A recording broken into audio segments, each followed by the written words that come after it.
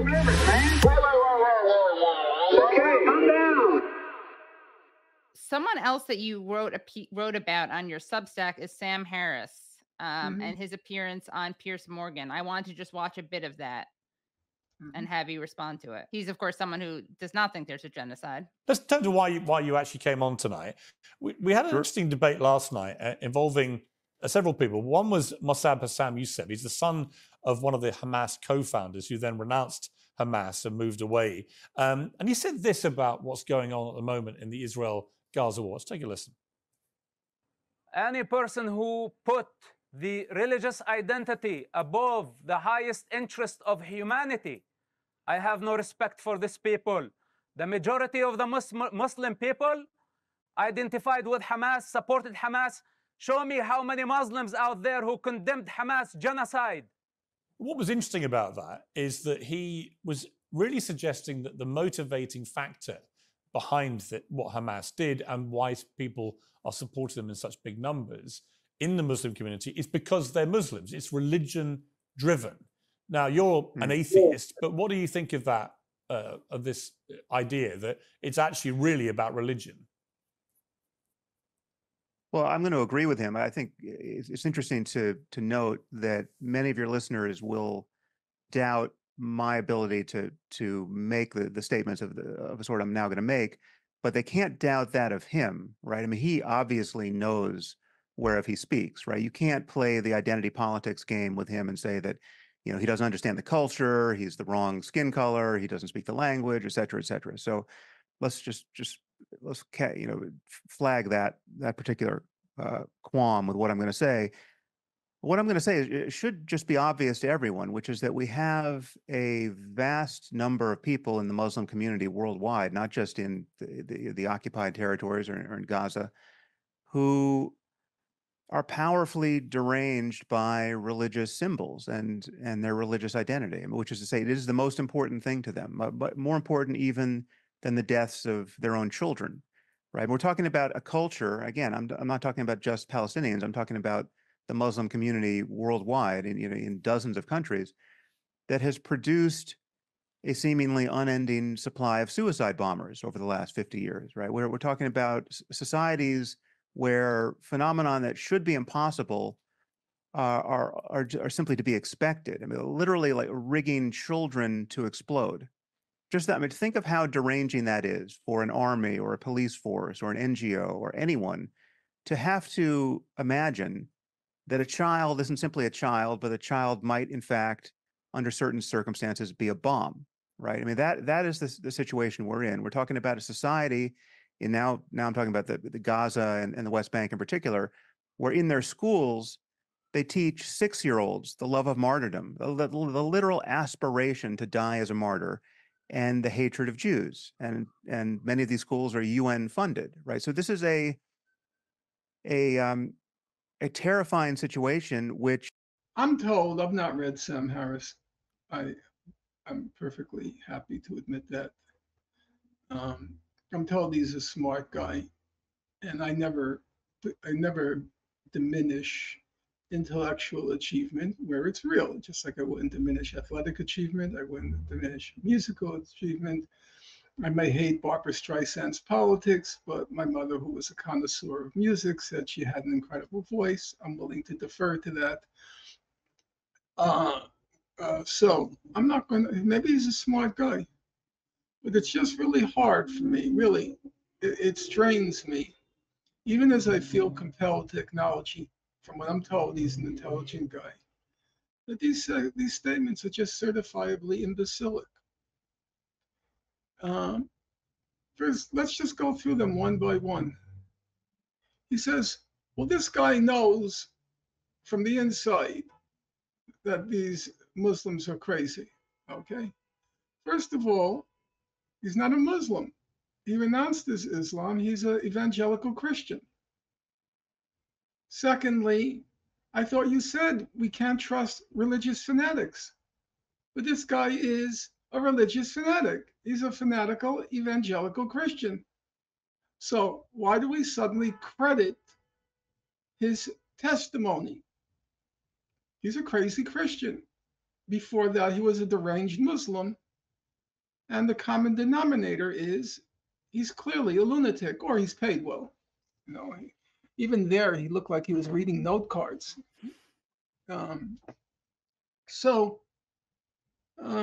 Number two, let's say he was a Muslim, and let's say he was a representative of something. How? On what basis do we deduce that he's representative of 1.5 billion Muslims? Where did we make that leap? He's one individual, okay? And maybe he's representative of something, but he's representative of a powerfully deranged Muslim culture. Then he says that Islam is deranged. It produces a prodigious number of suicide bombers. Okay, there's a large amount of literature since 9/11 on suicide bombers. Does he cite anything? How many? How many? How many out of those 1 point? He said a steady stream for 50 years. I'd be curious. How many Muslim children are rigged to explode? How many Muslim children? I would like to know. I think that's an interesting number. You say it's somehow this phenomenon is peculiar to Islam. How many people? By his reckoning, I happen to have a lot of Muslim students. They like me by reputation. By his reckoning, every time a Muslim student walks in my class, I should be terrified that he may explode. Well, that's what he's saying. Now, he says that this Muslim culture is powerfully deranged. Okay, I'd like to ask him a question, Mr. Harris, if I may, or Dr. Harris or Professor Harris, whichever it may be. Right now, Israel is committing a genocide in broad daylight, in real time, nothing concealed, like those billionaires who have successfully ousted those college presidents, not behind the scenes, broad daylight, no fog of war. Genocide unfolding. We have headlines. Yesterday, there was a headline in the Times, 90% of Gaza's population faces starvation. Now, this is not starvation because of crop failure. It's not the Irish potato famine. It's a human-contrived starvation, which is embraced by leadership in Israel, the United States government, but also, since we're talking about people who are powerfully deranged, the 1 month into the Israeli genocide in Gaza, the Israelis, there was a poll done, Time magazine, and it reported that 57% of Israelis think that Israel is not using enough force in Gaza. Not using enough force. Now, there's no fog of war. Israelis have a relatively free media, and they all have access to the internet, so they see all the same pictures as you see and I see. They see all of those kids,